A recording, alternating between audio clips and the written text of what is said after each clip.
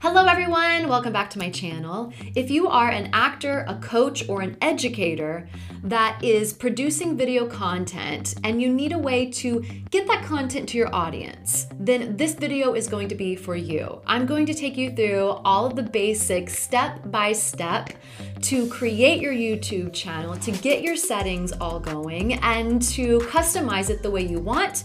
I'm also going to show you how to upload a video. So this is a great video for someone that's a beginner that really wants to understand how YouTube works, how it functions, how to customize your channel so that you can deliver content to your students, to your clients, to the world, your audience. So if you want to check it out, join me. Let's jump in right into my computer. But first, if this is your first time, our first time meeting, hi, I'm Ashlee Espinosa.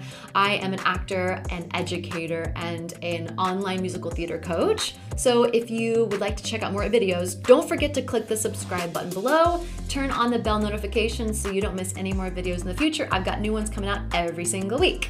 All right, let's find out how we get started with YouTube. How do you customize it? How do you understand how it functions and upload content so you can then share it to your students? Let's jump right on into my computer and I'm gonna show you how. So the first thing we want to do is go to YouTube. You can type it in the browser or you can go online. I am doing this now on a laptop computer. So if you're doing it on a phone, it'll be just a little bit different, or a mobile device or a tablet. Let's click on YouTube up here. Here we are into YouTube or youtube.com. Go to the top right-hand corner, click sign in. After we do that, we're gonna put our email in. If you already have a Gmail account, you would put your Gmail in right here. You will need a Google account to sign up for YouTube. If you do not have a Google account, then you can click create account, and we'll click it for myself. And then you can set up your account right here. So if you don't have a Gmail account, don't worry, we'll do it right now. I'm gonna go ahead and sign up for a test one. And then you will have your YouTube account. We're gonna click sign in at the top right-hand corner. Okay, and then it should automatically open up to your new account. Go to the top right-hand corner, click on the icon, okay? And then we want to create a channel, click on that. We want to click how we're going to do this. So choose how to create your channel. Use your name or use a custom name. I'm just going to use a custom name. I'm gonna select that. Again, these are options for you. So here we are, it's telling us to set up our account. We can upload a profile picture here if we'd like to, or you can leave it just as that. You can do any picture you'd like. I do suggest uploading a picture, especially if you're going to use this for personal accounts. Okay, so we could upload a picture there as well. We could also go ahead now and start to put in descriptions about us if we'd like to, the channel description, a little bio about you or what your channel is about. And then you can add links to your website. But for right now, I'm gonna click set up later just to get us going. Okay, so let's click set up later. If you wanna go through it now, you can, but I just wanna show you what it's like. All right, so here we are. Our account is now set up for this YouTube channel. We can click got it on the top right. It's giving us little tips and tricks as we go. Okay, so here's my basic account. Now again, here's a reference. This is what mine looks like now, but yours will look like this. First thing, let's go back up to the top right-hand corner and click Customize Channel. Now again, this is optional for you if you'd like to or not. We can click Learn More if we'd like to here. We are now into the new YouTube Studio. We're no longer using Classic Studio. If you want to click more, you can, it'll pop you over, but we're gonna keep going. All right, now, so this is your dashboard area when you've clicked in. You can click on Customization, and that's what we're seeing right now. So here's the layout of your channel. You can select a channel trailer after you have videos uploaded. We don't have any videos uploaded yet, so we can't do that. Channel trailer is the first thing you see when someone pops onto your website for the first time. We have featured videos for returning subscribers. We'll get to that later on, but we need to add a video first. Okay, and then here are the uploads. So we can customize our channel if we want to, but right now, because we don't have any videos, we can't use that. Click on the branding tab in the top. Here is a couple of fancy options you can add. Here's your profile picture. If you'd like to upload a picture of your face or a picture that you'd like to show the icon next to your channel, you can upload that here. You can click upload, it'll pull up your desktop and you can upload any image that you'd like. Let's pick that image because You know, why not? All right, so we picked that image. I'm going to raise it up and make it look nice. All right, there's my image. Hey, that's cute. All right, next thing we're gonna do is click a banner image. This is the top bar that you see. It is different sizes compared to the desktop, the mobile, the tablet, the laptop. We'd click upload. It does tell you the size there as well. So let's say we're gonna pick that image. And that's gonna be my banner image, okay? Now we can make it this, you can see that's giving you the dimensions. So this is the safe space, we like to call it. Now you can see that it doesn't fit really well in this picture, so I'd wanna get a different size, but for just example purposes, let's choose that. So there's our banner image as well. Again, doesn't look great. If you want a really easy way to update this banner image and make it all look nice and fancy, I use Canva. Insider tip, but we've got something up there. Here's the watermark. If you want to upload a watermark, it's the logo that you see on the right side when people click to subscribe. You have an option of uploading that. You can do like a little icon or image. You can again make that on Canva if you'd like to, or you could do like your name, or you could make a subscribe button. That's what I have on my channel when you see, but otherwise you can just leave it blank as well. Now you can see your channel link over here. It's going to have because it's not your name. You have to wait until you have so many subscribers and viewers until you can change that to be your name, which is what I've done. Click the top right. We're going to go to basic info up here. So here's my name. I can edit that if I'd like to, or the way that it looks, or whatever I'd like to call my channel. Again, if you are an actor or you're doing yourself, your personal business, make sure you use your name or your studio name, because that's how people are really going to find you. Channel description. I would say type in a bio here about yourself, even if it's just, you know, your nouns, your job titles, something really simple, but put something in here. You can add different languages, also adding links. Now, when you look at my channel here, you can see on the far right, we have different links. I have my website, Instagram, Facebook, and Twitter. This is where you do that. If you didn't do that already at the very, very beginning of our time together. So let's add some links to share with our viewers. So let's say this is going to be your official website, or it's going to be your Twitter or your Instagram. Then you would put the URL in here. So what I like to do is I literally click over to my website and I type it in, or wherever you want. It's just super fast for me. Copy it, go back to my channel, and then I edit and I paste, drop it in, and it has all the jazz in there. Okay, so then we click add link. Now it's going to show up in this order as well. If you want to change the orders, you can use this little bar on the left side to change it up. Let's say we want to add Instagram, so we would type Instagram in there, and then we would do the same thing. So Instagram.com/your username, and my username is Ashlee Lynn Espinosa. Come find me on Instagram. Come say hi. I'd love to connect with you on the Instagram. So there's my Instagram account. So we would click another one if we'd like to. You can click Twitter. You can send them to anything you'd like. So we're going to add those. Again, you can move them around the left if you'd like to. Okay, you can do different numbers here as well. You can say which links you want to display on the banner of your channel homepage. You could just do 1 or 2, whatever you'd like. Now all of these will pop up on your about page. Okay, and I'm going to trash that one because I don't want another one. So I'm just going to have 2, and I'm going to say that maybe I only want my website to show up on the banner page. So here's my banner page. That would mean that only that one would pop up. Now I have all of them popping up right now on my account. But let's say you want these all in your description in your about section on your channel, but you don't want them to pop up on your homepage, you can have that as well. If you want people to contact you and you want to put your email in this box, you can do so as well. I would caution you though to be private with a personal email. Make sure that it's a business one, because there are a lot of spammers that are, unfortunately, will come to YouTube and they will see your email address. So I like to use my business one, team at ashleeespinosa.com. That's what's on mine as well.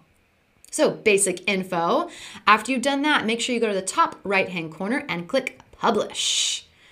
So we've publishing that account. Now, if we go to our channel, it's still publishing. Wait for it, wait for it. All right, it's published. Let's go over to our channel. You can do that by going to the top right icon again, clicking on your face, clicking on your channel. And then it's going to go to my channel here. Here's my image that I added. Here's that long banner image that again will look different on the mobile devices. And look, here's official website, and that's on there as well. And what it did was it picked up this icon, my face image, which is built into my website. So if you don't have that built into your website platform, it probably won't show up. It'll just say official website. But when people click it, it goes to your website. Okay, if we go to the About section here in the middle, it will show anything you typed in. So your bio that you put in, any of the other links. Notice the Instagram one is on here as well. And these are all now hyperlinked to your social media, which is really, really helpful for Google, getting it to link back to all the places you want to send your audience. Now, let me just show you a little bit about your page here. Here's your home page on your channel where all your videos will pop up. This is what my home page looks like. It's all the videos I've popped up and how I've organized them. Okay, then if you click on Videos tab, this will list all the videos you have in order. You can click Sort By on the right and you can sort them by most popular or the oldest or the newest. But typically I have the newest popped up so I can see what order my videos are in. It's a great way to look at your thumbnail images too if you're kind of concerned about how the aesthetic looks. You can click playlists that you can update and create as you continue to add content. Channels are other channels that you feature on your account. So for example, I feature these channels here on mine. So if I click on my channels, you can see these are the channels that I feature on my account. Then discussion over here is any discussions that you're having with your community or whatnot. And then about is going to be the section about you. Now all of this is public on YouTube. All right, so let's upload your first video if you haven't done so already. Let's click Upload Videos. Now you can select a file or you can drag and drop it. I typically like to select the file. I find that a lot easier. Let's upload a demo video. Here's from the Drowsy Chaperone that I did. So I'm uploading this demo video. I selected the file. Now it's going to upload at the bottom. This file is only like a minute long, so it'll upload fairly quickly. While we're waiting for it to upload, we can put a title in here in the top left-hand corner, whatever you'd like to put the title of your video. Then fill out the description box so we can tell people what your video is about. Even if it's a private video for your students, it's really helpful to list what it is. All right, we are back. Our video is uploaded. You can see down the left-hand corner, it says finished processing. That video took about 20 minutes to process, but that's just because it was a high-res file. So we have our title in here, our description. You can now see that the thumbnail images pop up. So you could pick one of these, whichever one you like better. Just click on it and you'll see it changes over here on the top right. I will go with that one. Why not? If you would like to upload a thumbnail, which I do highly suggest, you just click at Upload Thumbnail and it will allow you, you have to first verify. It asks you so you can gain access to the feature, you have to verify your phone number.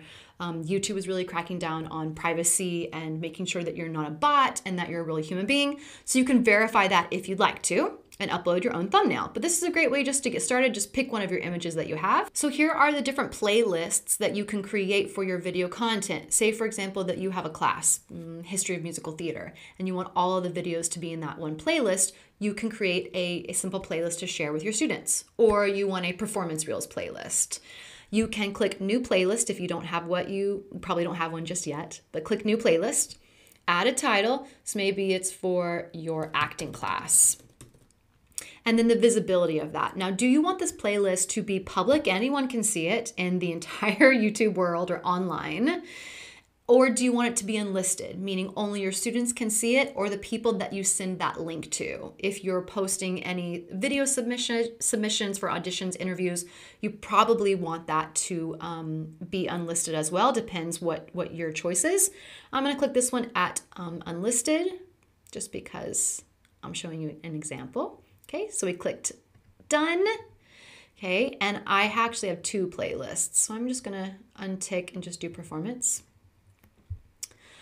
The next thing you want to make sure is if it is a video for kids, make sure you tick that.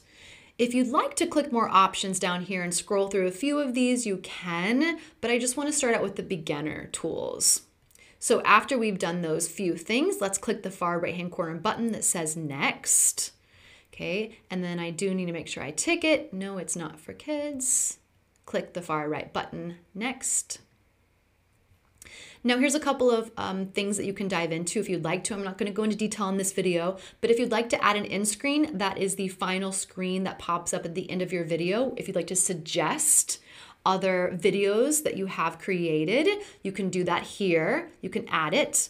Or if you'd like to add cards, meaning the little cards that pop up on the top of your screen, I'll show you an example right now. So in the card above, you're going to find my entire playlist to all of my online teaching tutorials. If that's helpful for you, I'll set it up in the card for you. Otherwise, you can probably just click next if you're new to all of YouTube. All right, here we are, last part of uploading your video. This one is really, really important. I see people just skip over this. So let me give you some tips here. Save or publish. We want to make sure that we set the settings that's going to be particular to this video for your audience. If you're an educator and you are posting content, or a teacher posting content for just your students, you might want to click it as unlisted, meaning anyone with the video link can watch your video, but it is not public. I see a lot of teachers just posting it and not clicking that, and then everybody can see your video content, and you want to keep that private for your students. You can click private, meaning only you and certain people that you let watch it can see it. Or public, everybody in the entire world can see your fabulousness of performing the drowsy chaperone. I always actually tick unlisted at first when I upload, so I can go back and check it. Then I click public when I'd like to.